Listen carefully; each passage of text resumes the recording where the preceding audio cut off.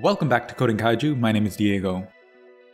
Godot has OpenXR support. For those who don't know, virtual reality, VR, has been sort of a wild west for developers. Every developer has had to manually connect their games to every company's proprietary VR headset API. OpenXR provides a single cross-platform API that works with all conformant devices. You only need to make your game once, and it should theoretically work with all major VR headset brands. OpenXR support is coming to Godot 3.3 as a plugin. It has been tested with Oculus and SteamXR ecosystems on Windows, and SteamXR and Monado on Linux. Android support is still in an experimental phase. The plugin is not yet available in the Godot asset library, but you can try out the latest build from the Godot VR GitHub repository releases page. At the moment, the Godot team is actually having trouble supporting the Microsoft HoloLens since it only supports DirectX. This is an issue since Godot is an OpenGL-based engine. Godot 4.0 will use Vulkan, and it's not yet known if Microsoft will introduce native Vulkan support.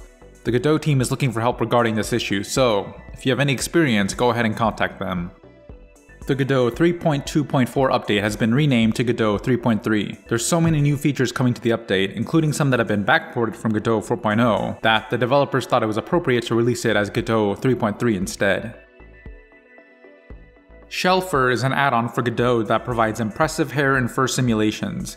There's tons of customization options to find the right balance between detail and performance. The fur even responds to movement and physics. You can find the Shell Fur add-on in the Godot asset library.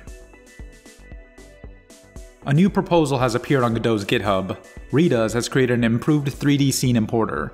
The new 3D scene importer has advanced options, including the option to customize every node, material, mesh, and animation individually. They also added the ability to replace materials from an external file, which is a very welcome change. This improved 3D scene importer is milestone for Godot 4.0.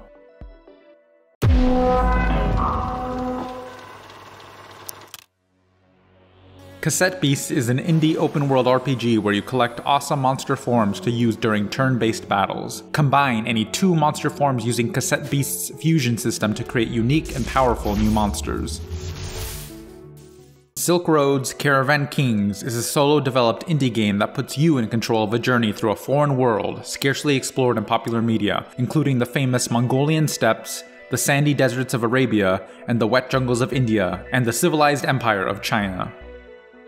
Hungrynauts is a fast-paced, bite-sized local multiplayer game for 2 players and supports controls on one keyboard or using 2 controllers.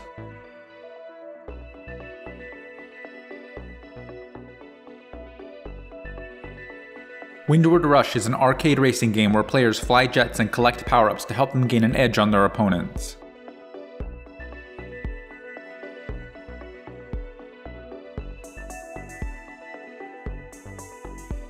Satyrn is an infinite twin-stick shooter done in a retro arcade art style.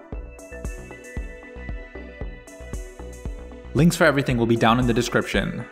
Like, subscribe, thanks for watching.